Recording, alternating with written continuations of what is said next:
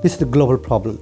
So if we estimate that there's about 40 million people in the world have celiac disease. We saw between 1990 and 2009 a six-fold increase in the number we were diagnosing, and we've almost doubled and then doubled again the numbers we're diagnosing each year.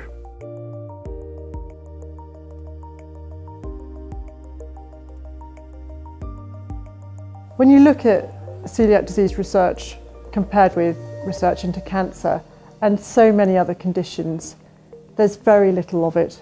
Yet, it's a really common disease. And it's actually much more common than many of these other diseases. They're getting a lot of input.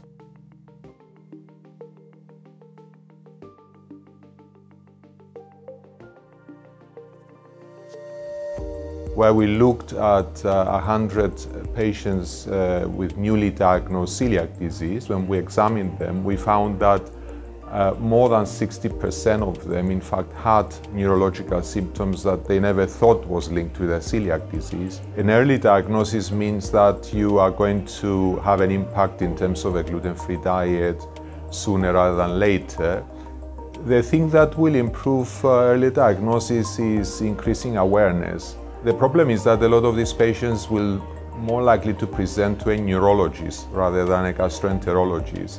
And unless the neurologist is aware of the fact that sensitivity to gluten and celiac disease could potentially be the cause, they may not be willing to test the patient for that.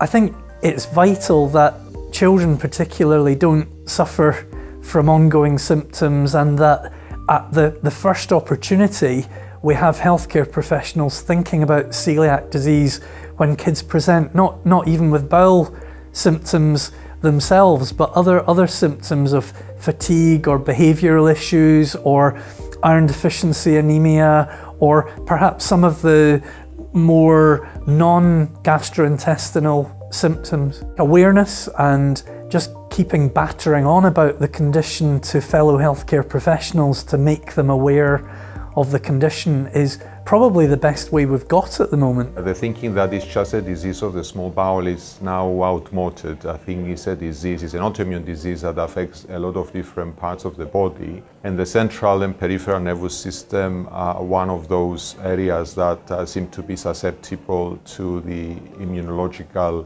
reaction to gluten. These are conditions that are reversible. I think that's the most important message.